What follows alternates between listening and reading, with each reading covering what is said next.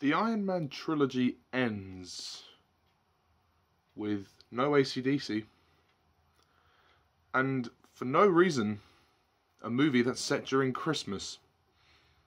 Happy Hanukkah, everyone!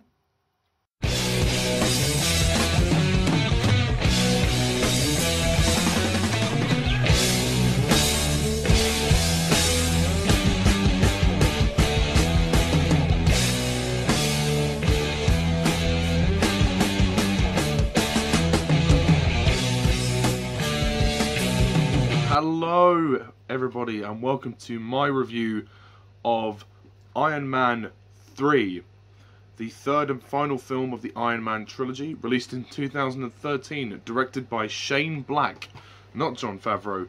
Although Jon Favreau is involved in the picture, he's just not directing it. He's an executive producer as well as an actor, reprising his role of Happy Hogan. So, Iron Man 3. So this is the first movie of Phase 2 of the Marvel Cinematic Universe, and obviously the third of the Iron Man trilogy. Although it's more of a sequel to Avengers Assemble than it is Iron Man 2. Obviously it's still a sequel to Iron Man 2 because it's called Iron Man 3, but you get the idea. So, Iron Man 3. The basic plot of this film is that it centers around, obviously, Tony Stark, once again. He engages in a kind of political war, I guess you could say, with this guy called the Mandarin, this kind of media terrorist, I guess you could say. He's a guy who gets broadcast over TV and threatens the world through terrorism, and Tony Stark challenges him to a bit of good old-fashioned revenge, and he has Tony's house destroyed, and Tony Stark basically loses everything, and then has to then he gets separated from Pepper and everything. He has virtually nothing at his disposal, and he once again has to kind of rebuild himself to get back home and stop the real Mandarin from launching this program called Extremis, which is like this body enhancing thing. Yeah, that's really it. So yeah, Iron Man 3. This is a very, very perplexing movie. If you're familiar with the Iron Man movies, this is a very different film. It's a very It's a very weird film in that sense, in that it goes in a strange direction after the first two films, and you can clearly tell that this is directed by somebody else. Had Jon Favreau directed this, the movie would be very different. But I really enjoyed Iron Man 3. I really, really enjoyed Iron Man 3. I think it is a great movie, a very good, very satisfying ending to the trilogy. I don't know if it's the best of the trilogy. I don't think it is, but it's certainly pretty solid for what it is. I think first of all the story is very clever in the sense of the Tony Stark. His arc as a character is very interesting in this film. How he's going through some kind of PTSD, anxiety after the events of Avengers when he threw the missile into the wormhole. And this continues after that. I thought that was very clever. I thought that was a very clever way to kind of change his character a bit, to make him more vulnerable. He's still the lovable arsehole that that we know and love, but he's a bit more mature in this one. He's grown. You can see the character's changed over the three movies, and in this one he's much more mature. He's much more. We see much more of the emotional side of him, although we're still yet to see more of the emotional side of him in Civil War, but still in Captain America Civil War. But in terms of the Iron Man trilogy, this is where we see the emotional side of Tony, where he finally starts to give a shit more about, you know, what he has, and, you know, obviously Pepper and everything. I think Robert Downey Jr. is fantastic once again. He gives a great performance. It's much more of a three-dimensional performance. Obviously because he's dealing with the whole anxiety thing, as well as being funny. and also quite emotional at the same time. So he's playing 3 different angles of Tony Stark, which is very very interesting to see. And I like his journey throughout the film. And it's interesting how this film in the trilogy, has his narration, his voiceover, throughout different moments of the movie, which was really interesting to me. I really thought that was an interesting decision. This is a much more darker film, a much more dramatic film than Iron Man 2, definitely, and kind of maybe even the first one as well, you know. As for the other characters, we have Gwyneth Paltrow as Pepper Potts. She continues to be very good. She kind of doesn't really do much in the film, though. She's in the beginning, and then she's absent for quite a lot of it, and then she turns up at the end. So she's kind of captured for most of this film. But her performance is pretty good, and she gets to contribute in some of the action sequences. She even gets to wear the Mark 42 suit, which is really cool. I like that. And her and Tony's relationship, I think, is great, because they are now together. I mean, at the end of Iron Man 2, they got together in a relationship, and now they're together. So it's really interesting to see how that all plays out. And I think Tony finally starts to appreciate her a lot more after having nearly lost her. So that's interesting.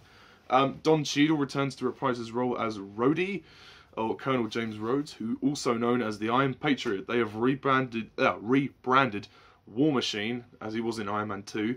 They've rebranded him as Iron Patriot, which is cool. You know, I prefer War Machine, but you know, Iron Patriot looks cool. And he gets to do a lot more as well. He gets to contribute in the final battle, and as well as helping Tony as much as he can in this film. We have Rebecca Hall as Maya Hansen. If I were to make a criticism, I would say some of the characters in this film are a little bit wasted, and she's one of them. Her character really is a nothing character. I don't really understand her purpose in the film. I know she kind of introduces Tony to the idea of having the extremis in his body, but she's barely in the movie, and she also, not a spoiler to say, she dies. Her death scene, whilst was kind of dramatic in a way. After I thought about it, I thought, right, yeah, she's just kind of there, really. So I don't know, but there you go. But you know, Maya Hansen, kind of a wasted character. She's really there just to be hot. I mean, let's be honest. And also Jon Favreau is wasted as Happy Hogan. Now, I really liked Jon Favreau's in this film. Happy Hogan was always in the background of the first 2 films, so this time he was going to get a full front role. He was going to get a much bigger part. We were going to see him pursue Savin and you know, prove to Tony that Pepper was in danger. They start doing that, and then they just forget about him. Come on, guys, no! I was really enjoying seeing Happy's pursuit of that guy. So then they just chuck him in the hospital and they just forget about Happy until the very end of the movie. Oh, come on, guys. Like, Happy should have been involved with the story a lot more. Maybe for whatever reason, Jon Favreau decided not to do many scenes in Iron Man 3, but that's a shame. That was a wasted opportunity. He should have been in the movie a lot more. In terms of the villains, I guess I can say the villains are okay. I mean, this movie isn't perfect, and unfortunately the villains just aren't perfect. I think Killian is a better villain than the villains from Iron Man 2, but that isn't really saying an awful lot. The only thing I don't like about Killian is how, in the beginning of the movie, he's this complete idiot. He's like, oh, Mr. Stark, he's this complete weirdo, and he completely idolizes him. And then when we see him in the present day, he's much more refined. He's got his hair slicked back. He's a lot more smarter. It just doesn't work for me. It's like 2 different characters. It's like, what? How did he go through that massive change? What? And how? It's like he changed his personality. How? How and why? Like, it doesn't make sense.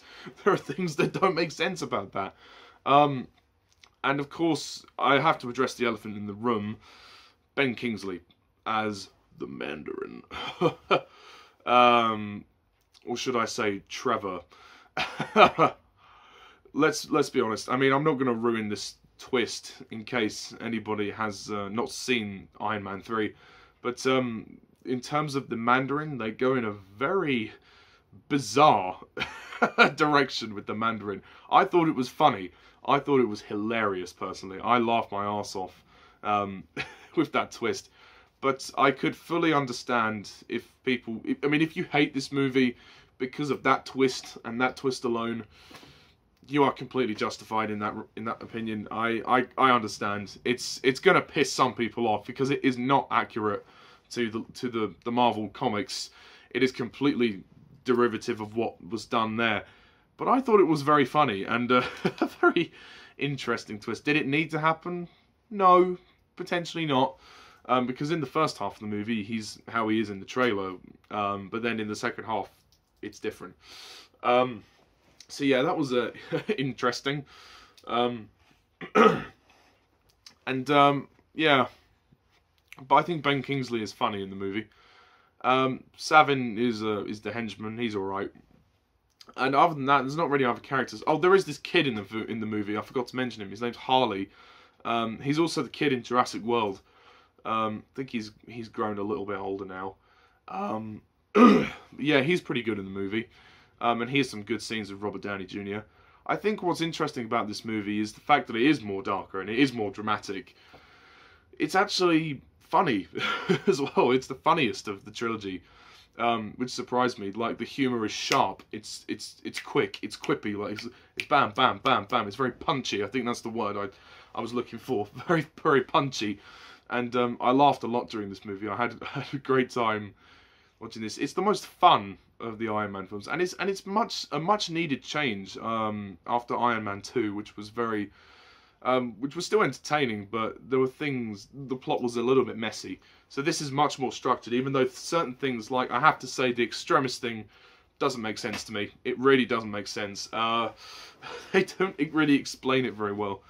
I mean, at first, you know, it's this whole think tank thing about the big brain, and then it's like the body is enhanced by fire and they can breathe fire. Like, what? Like, come on, like, just explain it more, please. It doesn't really make sense, and I wouldn't be the first person to say that. I think the action sequences in this movie are terrific, and this movie has much more action than the first two, which is always cool. Like, there's a spectacular scene when Tony's house gets blown up and destroyed, and Tony has to fight off the helicopters. That was really cool. There's actually quite a lot of action sequences with just Tony Stark, because there's a lot of time in this movie where Tony isn't wearing the Iron Man suit because he's lost everything, which I think is great. And it's great that they involved himself in some action just without the suit. I thought that was nice, and it was a change. It was something different. You're either going to like the directions they go in this movie or you're not. I liked it because it was different. It was bold, and the fact that, you know, you're able to show Tony himself without the Iron Man suit doing all that shows that how much of a strong character he is, that he can survive without all of that. And he doesn't need the suit of armor to protect himself. He can defend himself on his own. And yeah, that was cool. That was really cool. And obviously, there is a bit more action, and then they have the final battle, which is the big. All the suits come crashing in, and they have to save the president and Pepper, and they fight Killian. And it's. I will say that the final battle probably goes on a little bit too long, but I do really like it. It is a big clusterfuck of bang smash action, and it's what it's what you want in an Iron Man movie. You want to see a lot of action, and you do get that. You get a lot of spectacle. There's more action than Iron Man 2, definitely, and probably even the first one. The first one doesn't have too much action. I do think structurally there are some minor problems here. Like I said, the final battle's a bit long. The extremis thing doesn't really make sense. Some of the twists in this movie, like the Mandarin twist, is going to piss some people off, and they're not going to like it. And I understand that. So, if, for that reason, no, fair enough. But I personally really like it. I do think that the first movie has more of a central arc, more of an emotional arc for Tony. Although this is an emotional arc, but I think that one was stronger because it was his origins. And it was him, he had a change of heart. This is a very dramatic arc for him because of the anxiety issue. And then also there's a lot of emotional beats to that, like his relationship with Pepper. And, you know, how he affects the people around him. He's starting to become more aware of all of that, which is very, very well done. It's very well written. It is well written, other than the extremist thing, which doesn't make sense. But that aside, the film's shot very well. It's pretty well paced. It moves along fine. And there's a great scene in an aeroplane when Tony has to save 13 people who are falling. And, you know, that was really cool. That was really interesting. And I think the movie's ending is nice. It wraps itself up quite well. Like, Tony gets the shrapnel removed from him. And, you know, everything's all kind of hunky-dory, really. So, I mean, there's not much really else to say about Iron Man 3. The music score. The music score is okay. Brian Tyler does the music score. He does this theme, the da da da da da da da da, which kind of repeats quite a lot. It does get slightly repetitive. And also, this is an Iron Man movie with no AC/DC, and they really wanted to go away from that. And the fact that it's set at Christmas has no significance to the plot whatsoever. That doesn't matter. But I think it's honestly it's one of my favourite movies in the MCU. It's very bold. It's very interesting. It's very entertaining. It's fun. You don't have to think too much about it, or if you want to, you can think about it. It's a very solid piece of drama. It's a very fun action movie. It's a lot of things. It's a great comedy. It's, as the review on the Blu-ray says, smart, funny, and spectacular. So, I really, really like Iron Man 3. I just wish that they would fix some of the things that don't make sense, and some of the characters that are wasted. So, I'm going to give Iron Man 3... It's just going to creep in at a 9 out of 10.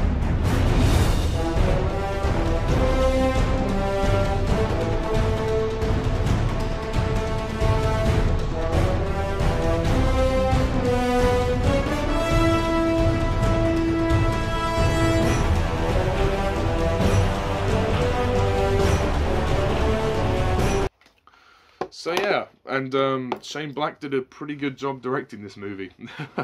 So that's it. One more review to go for the MCU, and then I'm up to date. And then I'll do my massive MCU movies ranking before Avengers: Infinity War, which has everybody in the film. That's going to be a long review. So that's my review of Iron Man 3. Please leave a comment down below. Let me know what you think of the movie. What is your favourite movie of the Iron Man trilogy? Please comment down below.